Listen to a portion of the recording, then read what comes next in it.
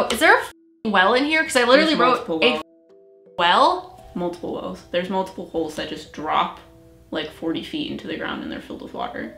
It's literally a labyrinth of holes in the ground.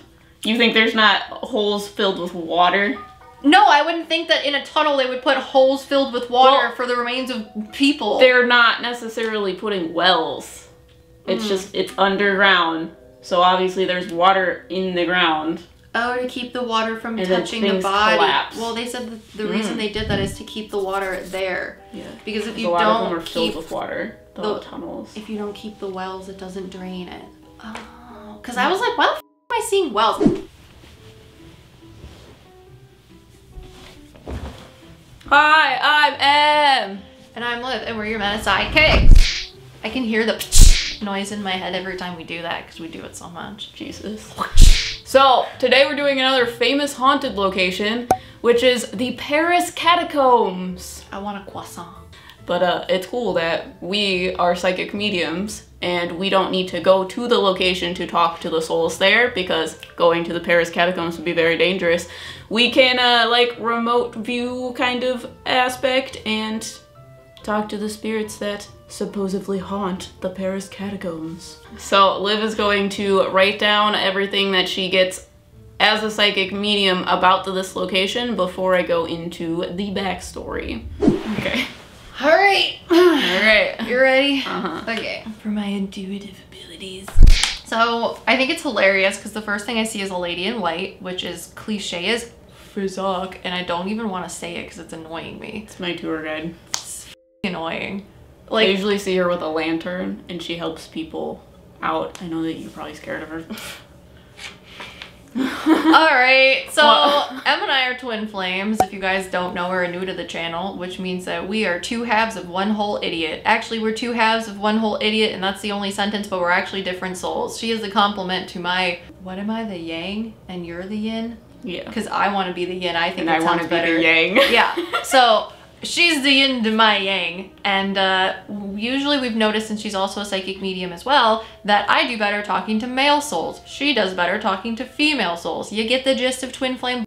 Alright, so I literally wrote lady in white, and you already know it annoys me because there's always a cliche lady in white. She looks like an angel to me. She has like really freaking big wings and like is dressed in that Venetian sort of garb of toga, but not. I put lady in white, but scares people like me. But Em could talk to her though, because she's got the same bad vibes. Or something. Good luck editing my swear words, because I'm uncomfortable. And then I put, there's an old man, and he's carrying something, but I don't think it's a light. It looks like a lantern, like an old black cast iron lantern. I think there's multiple people with lanterns that help people out. But it doesn't have a light in it. There's no light in the lantern. So that's why I'm like, why does it look like a lantern but there's no light in it? It's really silly. And I'm like thinking, okay, did the people like go down here when they eat? Because it makes me think like a canary in a coal mine. They used to have canaries in cages in coal mines because something about like, I don't know if it was toxic gases from the earth or a lack of oxygen, something like that, but they would keep canaries in there, and if the canary died, then the guys in the mine would be like, all right, we gotta get out of here and evacuate because something's wrong. Like the birds were more sensitive or whatever. And he gives me that kind of vibe, but I also don't know if that's correct. But I literally put old man carrying something that looks like a light, but it's not a light because there's no light inside of it. And he helps people find a way out.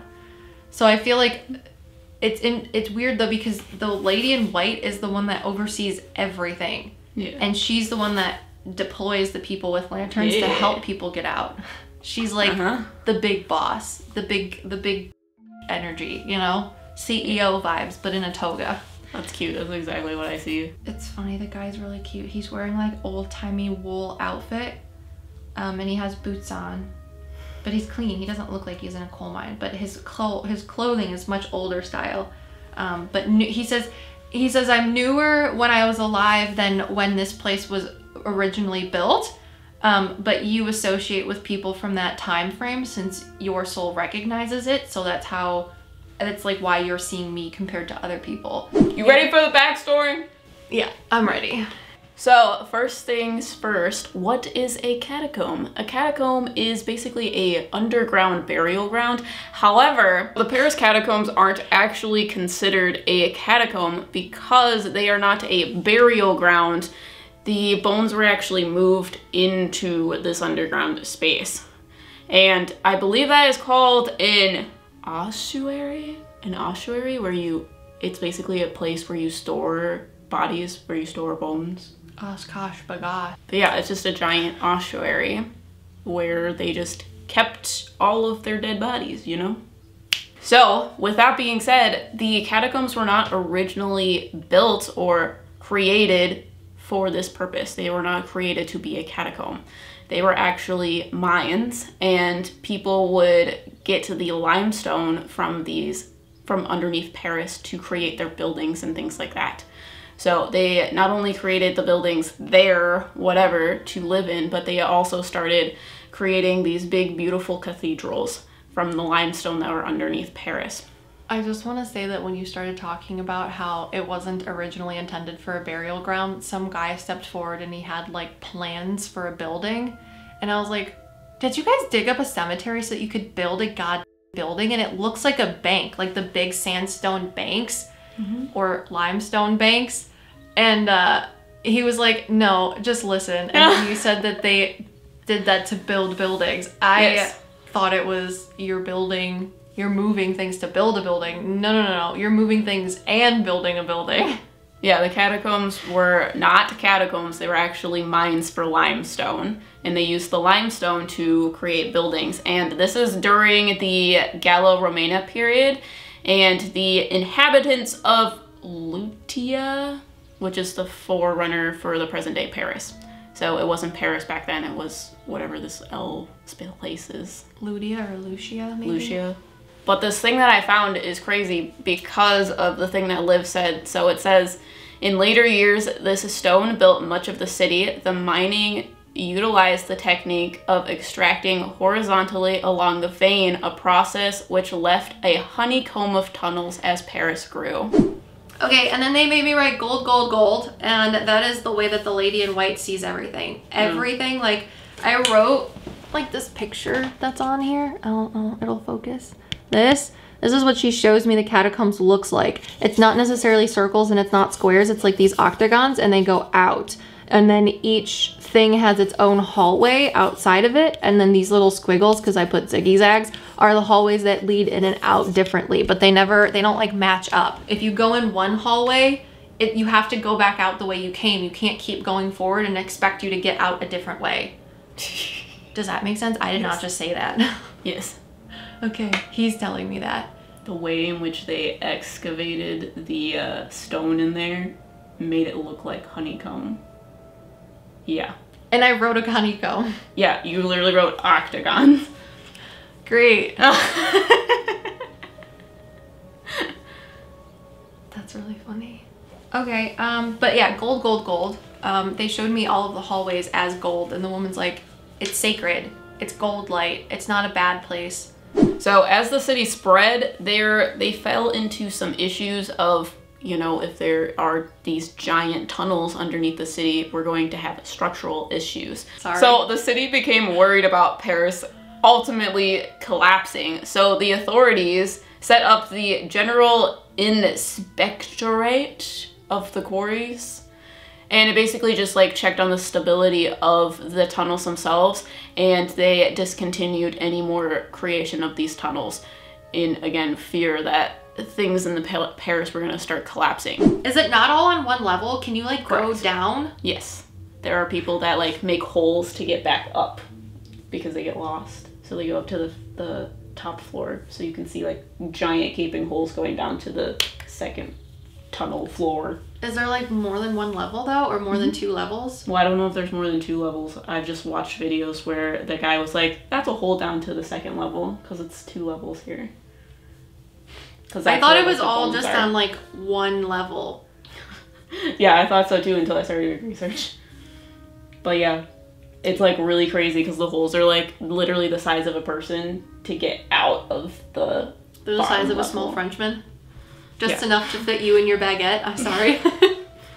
Yeah, it's really scary. Yeah, because they made me write, there's depth to it. It's not all on one level. Yes, correct. I don't know how many levels, but I know that there are for sure at least 2. I for sure thought that there was only 1 level. I thought it was like you just like pop yourself down like a drain, like, you know, those like vents in New York City that like comes out of. You just like move that over and like the manholes. Yeah, you just pop. Yeah, yourself the manholes in go down into them. Yeah, like you can see like the ladder coming down from the manhole into these tunnels. Ah, I figured it was just 1 manhole and then you're there. It's just 1 level.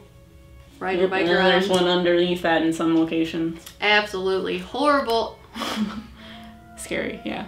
That's why they were having problems with it, like, collapsing. So, while they are creating all of these tunnels, they have finally gotten to this point in which the population of Paris is growing. However, they cannot hold up the cemeteries for the amount of people that are now passing because the population is so high. So I believe it's like 200 cemeteries within Paris were starting to be overrun with people passing in dead bodies. I'm trying not to say dead bodies, but it's... So every time they had to bury someone, they would like make this hole and they would find bones underneath it and basically just like stack people on top of each other. Which then started becoming an issue because it got into the point in about 1780 where one of the largest cemeteries in Paris, it gave way right into one of the basements of a restaurant. So there were sanitary issues going on. There was also issues with the like infectious disease and illness that were getting into the water supply and causing these infection and illness throughout the city. So in 1786 is when they decided, you know, this is an issue, we need to do something about it. And then they thought of these lovely tunnels that have already been created and mined to build all of the buildings. So they moved these bones, these people's bodies, into the tunnels that were once mined. And this is what created the catacombs, or the ossuary. And they moved these bones in the middle of the night to not upset anyone. That's why she's an angel. What do you mean? Because the woman, she's like, I'm not just a lady in white. She goes, the reason I'm the one that's here is because a lot of people, a lot of souls were upset that they were being moved. Yes. And it had to be explained to them that it was for the greater good of other people. She goes, because when you're working with the people that live there, like Em said, they have a dark sense of humor. They get a little crass sometimes. She goes, and angels deal with people. She goes, I'm an angel of the people. That is why I'm here, to settle the souls, to explain to them why they were being moved and the importance of it. That it's not just about them now that they're dead, which most people think it's all about them that they're dead. Mm-hmm. So she was there to like, she's the one that keeps the peace. Now she's like there, but I also need to specify that there isn't unrest. She's just the one that is there for them because of the move. Got you. Yeah, I feel like since this is a cemetery, she would be the like, the gatekeeper, so to speak. She says she's cooler than gatekeepers. She yeah, really wants she's very to put, different. That's why I didn't say it in the beginning. Well, she wants to put an emphasis on of like we literally made an episode about angels, and she's using that to me. She's like, I literally was sent on behalf of God for these people, like their God. Got you. I am one of the human angels. The way the people that are related to the souls, the bodies that had to be moved, is saying that they thought it was like a terrible act. Not all of them, but some of them. Yeah. And she's like, it was an ostensible act. And ostensible says that it is apparently or purportedly, but perhaps not actually. So she was there to just like settle everything. And the way that they use it in a sentence is, this person is portrayed as a blue collar type, ostensibly a carpenter. So like using context clues, you could say ostensibly, I'm a female. Mm-hmm.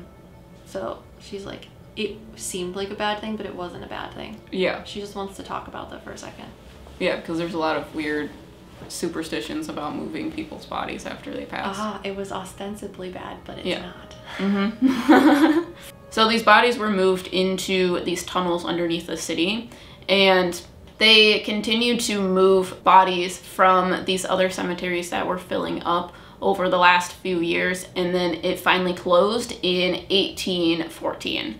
And Then the catacombs became home to, I believe it's like 6 million Parisian souls. However, the bones were actually placed in a manner to please.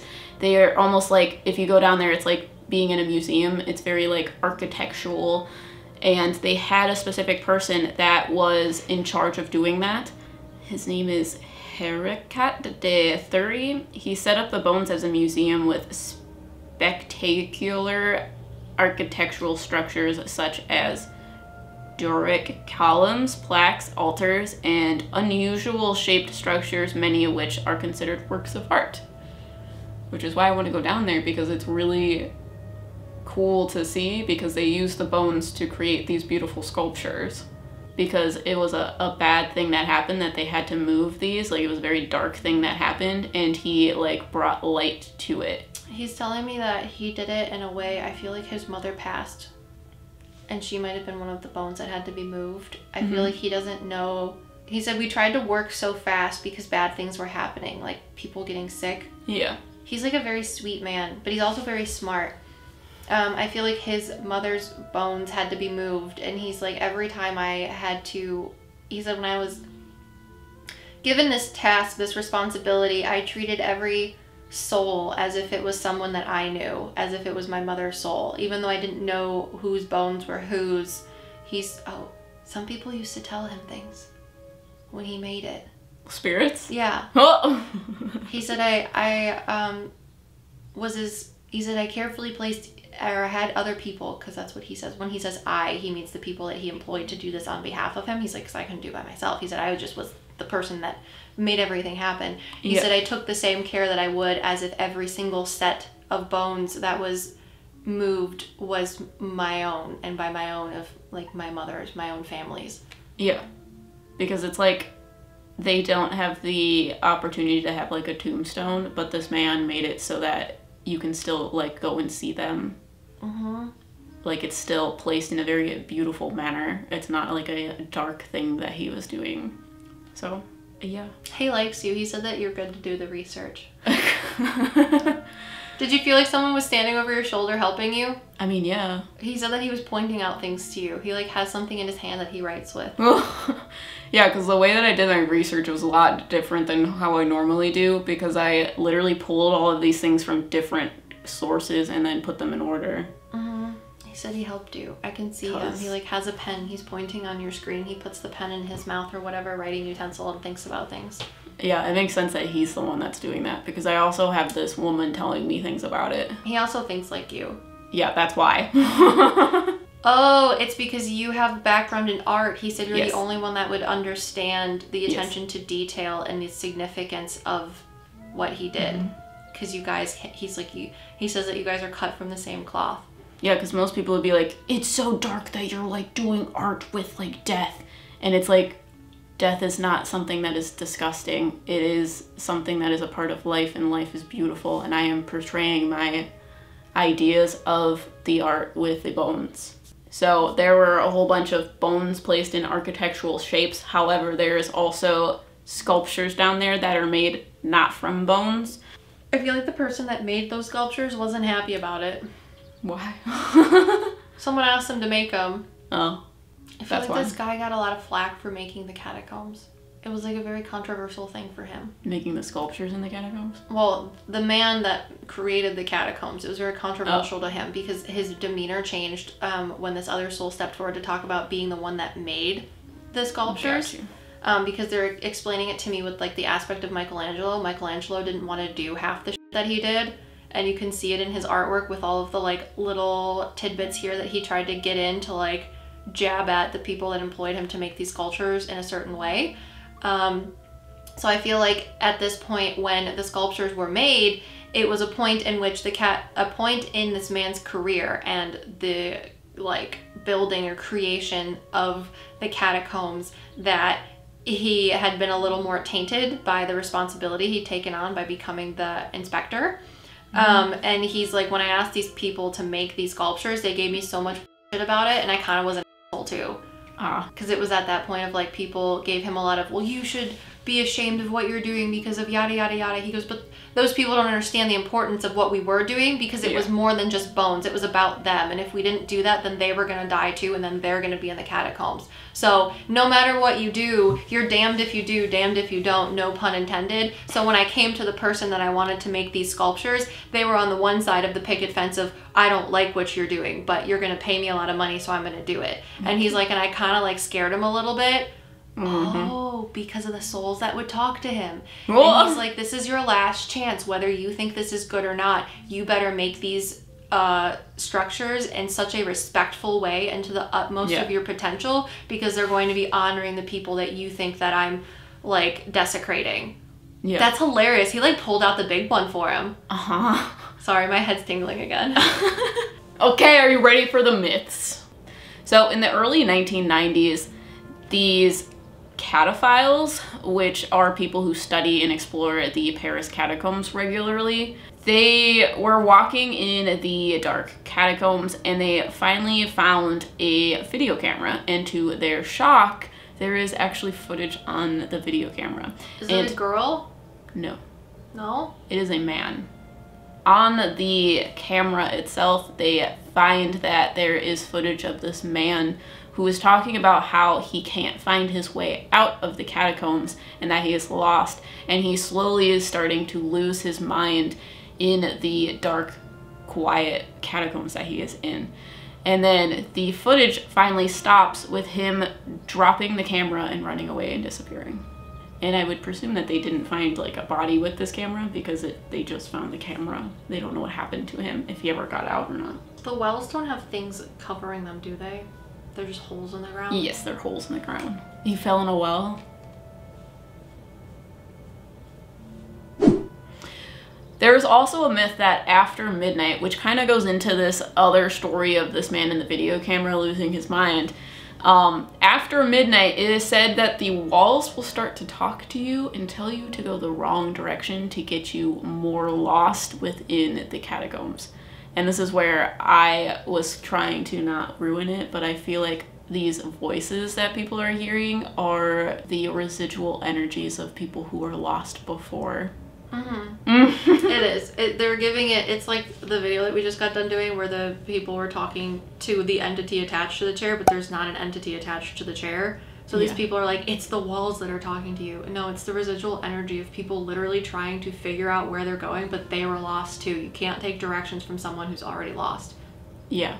So I find it really creepy that people are hearing the like lost voices of people that also got lost in the catacombs. Well, they're telling me that you wanted to know why they can hear them, because you're very skeptical of why normal people in the catacombs could hear voices like we do.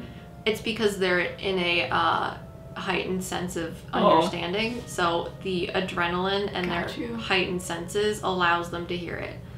But if you were to go down there, or like normal people, they'd be like, you're crazy, we're fine. It's because that's why the guy said that he was going crazy. Oh, because he was hearing voices. Well, well, he was also seeing things too. He's like, there was like this big dark black monster that kept trying to follow me.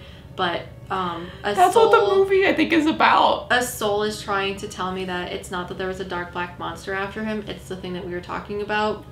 With your brain, if you're in the dark for too long, it creates things. Got you, because the catacombs weren't making him crazy. He was making himself crazy. The movie is about these two people that go into the catacombs and obviously get lost. And I feel like there was maybe a part in which there's like this inscription that says like the road to hell type of deal, and they feel like they're going down deeper and deeper to actually find Satan where he lives, like Satan lives in the catacombs. So they were seeing some sort of dark creature, which makes sense relating to the story. Also, this story was inspired, or the movie was inspired by this story. Did they ever figure out who the guy was that died from the video camera? Did they like give it to authorities and figure out who he was? No. He says he has a daughter. He's like, they have the tools to figure this out, but they just don't. Yeah. And he's upset about it because he just wants people to know. He's like, I don't care that I died, but I at least want people to know like where I am so that they don't worry about it or just never know. That's the thing that's keeping him here. Because I'm like, you can just cross over, right? He's like, but that defeats the point. I want people to know, like, Gotcha. specifically his family, that he is okay in a sense. He goes, and I refuse to leave until somebody knows what actually happened. Got you. It's, like, important to him. It's, like, the thing that he won't cross the line for. Right. Because it's more important that he stays here physically than not, even though the same thing would get done. He's like, no, it wouldn't be the same thing. He's, like, very adamant about it. Well, because if his family doesn't know about it, then they're probably still thinking about him, which would bring him to them. Oh, okay. He's like, it doesn't matter if I was passed or not, because they still would think I would still be there, bring me back to them. Okay. Okay, so he's telling me, you know how we say that when people unalive themselves, they don't go to hell, there is not a hell, it's that they're forced to look down on the feelings that they have created to people because of what they've done. It's like their punishment. He's like, that's what I would have to do, because they wouldn't know any different. Yeah. And that's not restful for me. Yeah. Well, will he cross over when his family does? There's another soul that's talking on behalf of him. I feel like someone's there to help him cross over whenever he's ready, but he's not, so he, like, tells him to f*** off. Got you. Because this more quiet, mute, or, like, demure guy stepped forward and started talking on behalf of him. He's like, probably not, because it's like, it goes farther than that. He's like, this is how things happen, that people get upset and they stay here. Yeah, because technically he could get stuck in the timeline that he's in as a soul. He thinks that he's too smart to not. To not get stuck? Uh-huh. It's like, no matter what you say, he is too stubborn to think anything different, and he doesn't care. Which is why this guy is here. He's like, I'm here with him. It's fine. Got you. So the last myth is of the guy that I was trying to talk to you about, but his name is, I think it's Philibert. I think it's just Filbert. Filbert? Okay. Is your fiance boyfriend thing making moose noises? Because it's like the third time I've heard that. He sounds like a he's moose. Not here. Who is making that noise? I don't know. It literally sounds like a man making moose noises. He's not here, so. Who the f is doing that? Someone outside. My neighbor. Is your neighbor outside, or are Yes. we hearing a spirit that's trying to get us out of the catacombs by making moose noises? Have they found bottles of wine in there? Some man is telling me that it's like a really good place to hide wine. He's very proud of it too. He's like, all you gotta do is move the skeletons, because no one thinks to look behind the skeletons. And he's like, and any good Frenchman would know. They would be fine with the idea of hiding a good bottle of wine behind them, because no one's gonna find it. Now, how are they gonna know? There's history saying that brewery companies would brew beer down there because it's cold. Yeah. The temperature is colder, so it's cheaper to brew beer down in the catacombs. That's really funny. No, they're telling me like people like hid like good wine back there. It's really funny. One guy's like very exuberant about it.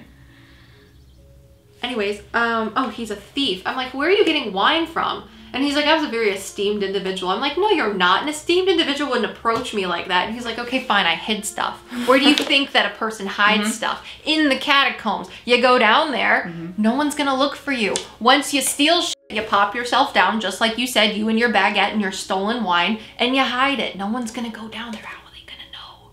He's really funny. Who are you talking to? A man. Do you know where he works? Or worked? He's telling me, well, I don't, because I asked him where he got the bottle of wine from, and he said that his brother was more reputable than him. He's like, I was always the bad egg. My mom never really liked me, but I was okay with that. He kind of gives me like silly vibes. Did people know about him? He said Did he die down there? And I feel like he's not the same guy. Is the guy that died down there older though? Mm-hmm. Okay, yeah, the guy that died, well, the guy that died down there was like in his 40s or 50s or older. But this guy's younger. He's like in his 20s or 30s. Mm-hmm. He looks like he's in his 30s, but I think he's in his 20s. Because when you said something, he stopped talking. Because we weren't talking about him anymore. Yeah. And then I saw this old guy, and he's grumpy. He's like pissed. Yes.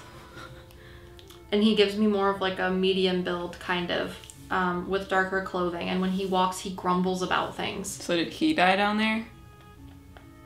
He says, what's it to ya? There's a lot of myths about him too. He says those goddamn people don't know what they're talking about. Mm-hmm. They made up stories based upon him finding him. He didn't get lost. He had a heart attack or something. Why was he in the catacombs? He says, that's my business, not yours. Oh. But he says, I didn't get lost. I don't get lost. Oh, okay. I feel like he might have been a part of a bank and he was laundering money by himself. He was not a part of a bank. No? I don't think so. He's telling me that he was taking money from somewhere and putting it down there, like his own stash. He goes, but it wasn't my money. I took just enough so that people didn't know that I was taking it. He That goes, probably makes more sense. He goes, but that's not, no. Yeah, he says, I was taking just enough so that people wouldn't know that I was taking it. That's why I had to go down there so frequently. He says it's a to get up and down when you're my age. Yeah, but he's telling me that he didn't die because he got lost. He's like, I had like a heart attack or something. Something killed me. Got you. Like a normal, natural ailment. Mm-hmm. He's like, and then, you know, if you get out of that situation and wake up, there's not much you can do. No one can help you out of there if they don't find you. Yeah. He goes, but I was not lost. He's very, very adamant about that. He wants me to like point at the finger, like, yeah, and like make the cranky face. That's the main story of he got lost, but that's obviously like the first thing that people are gonna go to with a literal network of tunnels. He wants to say thank you for not saying that he got lost. He's like, no one's been ballsy enough to say that. And his name is Filbert Aspart. Yeah, Aspart or Asper. Aspert. Aspert. Filbert Aspert. That sounds French. Aspart sounds American. I'm gonna say Aspert. It has a little bit of flair to it. Yes. Sorry if we are pronouncing things incorrectly. We're not French. I've offended you and you're French too, but also I'm not, because you wouldn't be offended if you offended me. So, this is the story that he wants to claim that he did not get lost. However, this is how the story goes. This is the myth. So, during the French Revolution, a man named Filbert was the doorman at a hospital. He supposedly was on a mission to get liquor from a cellar, and somehow he ended up in the catacombs. And, hold on, he wants me to tell the story differently. So he wants me to tell you about how they found him. So they found like they found his bones because it was 11 years after he had passed in these catacombs. And the reason why they gave this story is because he had a key card that was attached to his belt or something. So his occupation was this doorman for this like hospital. However, the myth goes, the stories that people told about his death is that he went down there to supposedly get like some sort of liquor from the cellar, and somehow he ended up in the catacombs, to which he became lost. There are stories that he also was supposedly intoxicated, which made it even harder for him to navigate the catacombs, which is probably why the soul is very angry about people saying that he got lost. Yeah, when was this? Do you know when he was alive? I mean, I don't know. Because they said he has a key card, so that has to be recently. Yeah, he has a key card. His body was not found until 11 years later when a group of Cataphiles uncovered it. But he would be bones, so there wouldn't be a ability to know how he died. So they told stories about it. But one of the things they like to say is... He doesn't have a key card. It says Filbert or Philibert. I think you're right. I wouldn't think that there would be another I. Philibert Aspert was a doorkeeper of the hospital during the French Revolution, and he died in the catacombs of Paris in November 1793 after entering them via a staircase located in the hospital courtyard, and his motives are unknown. But he was born April 13, 1732 in Revel, France, and he died in Paris. They identified him by the hospital key ring, hanging on his belt. Okay, because I was like, there's a man here and he's not from like nowadays, so I was like really upset that you were saying that he had a key card, because I was like, is my life a lie? Key ring. Same, but different. They did a rendition of what he might look like. He looks like a ghost. He looks like a dude that doesn't get lost in the catacombs, if you ask me. He looks like he's a ghost in that picture. I'm a ghost, a spooky ghost. Sorry. It is said that he haunts on, for some reason, November 3rd. So if you want to go see him, check out the catacombs. You mean the day that he died? Is that the day he died? November 3rd, 1793 or something. I just read it. November 3rd, that is the day he haunts the catacombs. He's got an alarm scheduled to do that, sorry. He said he doesn't do that, the scary thing does. Ah! Is there something scary down there though? Mm-hmm.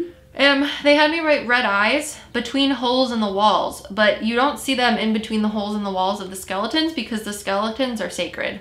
So Yeah. it's the portions of the walls that don't hold human remains because it's not allowed to go there. Somehow it's in here, but they kind of view it more as like a rat.